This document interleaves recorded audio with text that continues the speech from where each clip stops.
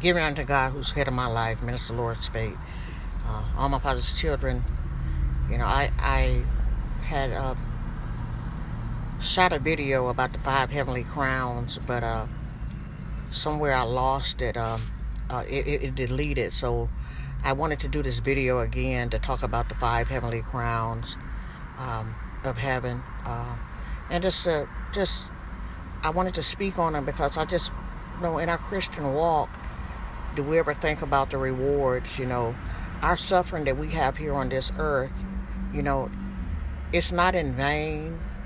And the Lord knew that we was going to go through trials and tribulation. And there is a payday coming for the trials and tribulations that we adhere to on this earth. And the first crown is the incorruptible crown. And it's talked about in 1 Corinthians, the 9th chapter, the 24th and the 25th verse, when the Apostle Paul talks about how the mortality will put on immortality, corruptible will put on incorruptible. And that's to compensate for all of the heartaches and all of the sickness.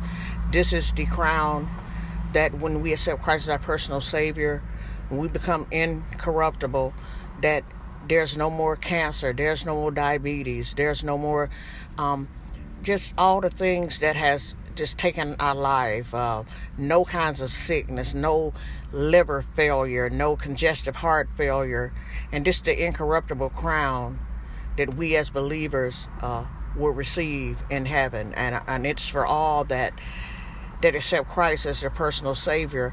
It talks about running the race, and this is the crown that we receive just for running this Christian race. And the word crown, the origin of it is Stephanos, and it comes from Stephen, the martyr. That is the origin. It's Greek, and we know that Stephen was the first martyr, Christian martyr. The second crown we talk about is the crown of rejoicing. And the crown of rejoicing is talked about in 2 Timothy 4:8. It talks about how it's how we look at things, how the perspective, how that we can still have joy in the Lord despite our circumstances, that our joy is not based on our circumstances, but looking at things through spiritual eyes, and that rejoicing even in our trials and tribulations, knowing that no matter what we go through in life, that that we can rejoice because knowing there is a better way, and God has helped us to endure our suffering. Jesus said he would help us to bear our burdens, and this is the crown that we earn when we rejoice in our circumstances. Not ever saying that we won't get disheartened, but just talking about how we look at things. Because see, what we have to understand is that everything that we do, the things that happen to us, it's not what happened to us, it's how we respond to it is what make or break us. Our circumstances, because sometimes God doesn't change what happens to us, but he changed our perception on how we receive it. And this is just talking about the rejoicing that we can have despite what we go through. Christians shouldn't always be stepping on their lip, having a pity party, because God has made it so that we'll be able to rejoice in our trials and tribulations, because it says it in James, and it talks about in Peter that we're going to have trials and tribulations, and in James it talks about counting it all joy when we do go through diverse and circumstances. The third crown I want to talk about the crown of righteousness, and we know that Apostle Paul talked about in 2 Timothy 4:8 when he says that later for me is a crown of righteousness. He said, but not only me, he said, but on that day when the Lord, the righteous judge, would give not only to me, but all that love his appearing, which means this is the crown that we're going to get if we're looking for the Lord. Because I got news for you. If you're not looking for him and you're not anticipating him and walking in his ways, you're not going to be able to receive this crown. It says that the key verse, it says that all that love his appearing. Now, if you're not looking for Jesus and you're not grounded and rooted and walking in his ways and have received him, you're not eligible for this crown. That's what the word says. This, I'm not making this up. You can read 2 Timothy 4:8. It says, those who love his appearing. You know, everybody want to go to heaven. Nobody's ready to die. And it's not about being ready, but we ought to be prepared to die even though we're not ready. See, we have to know how to live. And when we're on this earth, we need to prepare to die. You know, there's a lot of people that live well. But how many people know how to die well? And that's what we prepare our life to get ready to leave here and go to that blessed hope, the thing that we endure for. Don't we understand that heaven is what we endure this Christian journey for? That we're not to get caught up in the things of this world. And that is what the Lord prepares us for. We see 5, it's a crown of glory. And that's when Stephen's, when he was martyred, the crown of glory. This is when Stephen looked up into heaven and he seen Jesus with open arms ready to receive him. He looked up and he seen the splendor of the Lord. And even though he was about to die, he stopped death to tell the Lord to forgive his enemy. He said, hold not their charge to them. Because even though he was being stoned, when he looked up and seen Jesus, he knew that everything was all right. See, it doesn't matter what happened to your body as long as your soul is right. And Stephen knew that all was well with his soul. But he stood his ground. He had a charge to keep. It cost him his life. And the crown of glory, sometimes it's called the martyr's crown because of the fact that, you know, Stephen seen that crown of glory, and that's what he was going to receive. Because he looked up, and Jesus actually received him. Oh, that would be something to behold. When you look up and see your final days, and to look up and see King Jesus reaching his hand out to take you in, oh, that must be some sight. And don't you long for that time? Wouldn't that be something? To know that, Lord, I went through all of this on this earth, and you're here ready to receive me? To tell me, well done, come take my hand, all of your suffering is over, and you endured even to death, and you identified with my example, even to martyrdom, to stand for the truth no matter that it costs you your life. That's a crown of glory, brothers and sisters. And a lot of the people are being persecuted and being killed for Christ's sakes. They are the ones that's going to get the martyr's crown because they lose their life for Christ. And, you know, and then I'm talking about the last crown. It's the crown of life. And we know we hear that in Revelation 2:10. The crown of life. The life that conquered death. That gave us eternal life. That we're going to live in a home not made by hands. That we're going to live forever. And I believe, this is me, I think this is the crown that was earned at Jesus' death. The crown of life, to know that death, you have no place. He conquered death when he was crucified. He died and he was buried, but on the 3rd day he rose. He rose so that we could have a crown of life.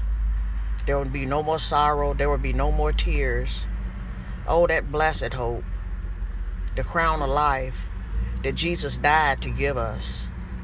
And you know, that is the rewards that it talks about. And there's a lot of more rewards for us as Christians. And I've had conversations, and a lot of people have said, well, you know, why doesn't it tells us what rewards we're going to get? Well, you know what? I don't think we can handle all of it. And I think the Lord give us on a need-to-know basis. You know, he's given us the Bible to read, 66 verses, and some of us haven't even read the Bible. So how can we handle anything else? All we need to do is to walk in Jesus' ways. Walk, because obedience is better than sacrifice. The Bible, basic instructions before leaving this earth. That's what we have to hold on to. And knowing that we're not going to be perfect, but to walk and show people, we can show people that there is deliverance, there is restoration. The things that have kept you bound, what Satan has got you bound, Christ died to break free. Those chains have been broken. We're not bound by that anymore, because the Bible says whoever you serve is your master. If you serve the things of this world, that is your master. Sunday morning Christianity don't get it. You have to live for Christ daily and ask him to help you to be better and to strive and to do better. Because we all have to work out our salvation with fear and trembling. But there are some things, when you want to put things down and you want the Lord to truly deliver you from things, you need to ask the Lord to really deliver you. But make sure that you're ready to be delivered. See, that's the problem. If the Lord takes something from you, then you don't go around and pick it back up. Make sure you're ready to be delivered from that. Because the Bible says that it's better that you've not been delivered from it than when the Lord take you from it and you go back to it. No, so we need to have a made up mind and be very sure that we're ready to walk in Christ. Only when we're able to walk in Christ and know and grounded and rooted and ready to live for him, only can we be a difference and be the change that the world need to see. But you got to have a made up mind, brothers and sisters. And it's sad to say, that's why a lot of people are not in church, because we say one thing and we do something else. And if we do that, we look like a bunch of hypocrites. And if we're a bunch of hypocrites in the church, then we can't pull people in, because they are saying, they're looking at the whole church as being a lie. Well, I don't need to go in there because they're not doing any better than I'm doing. So be careful. Walk your witness. Walk what you talk about, what you preach about, what you live about. Make sure. We have a charge to keep. When God called us, he qualifies us. And I know that there are things that are hard and there is struggles, but I truly believe that God would not tell you to do something that he didn't equip you to do. God gave us the power to overcome the enemy. And that is why we have the whole armor of God, because God has already gave us the equipment. The problem is we just don't use what God has already given us. Oh, we have the power to break the chains, but a lot of times we don't want to break chains, and we stay in bondage. And for that reason, we go, and at communion, we're asking the Lord to deliver us from the same thing over and over and over again. Things that we've already been delivered from, but we let the enemy have place, and we're doing the same thing over and over again. And then he get his clutches in us. Not that we lose our salvation, but make sure when you're delivered, it says, who the Son set free is free indeed. So if God sets you free, that settles it. If God sets you free, the devil and hell have no power over you. You have to understand that. And John says, hey, if you confess your sin, he is faithful and just to cleanse us from all unrighteousness. But you have to walk in that way, knowing God will sustain you and he will give you the power. He will give you the power to lift up and encourage other people. You know what? I'm going to tell you something. If you have been a drug addict, you're the best witness for someone that's struggling with an addiction. Yeah, I did that, and I'm not judging you, but I'm here to tell you that I did the same thing, but guess what? When I yielded to the Lord, he set me free. And I'm here to tell you that I am a witness, and God is faithful, and he is true, and he can deliver you. There is a deliverance in Christ Jesus.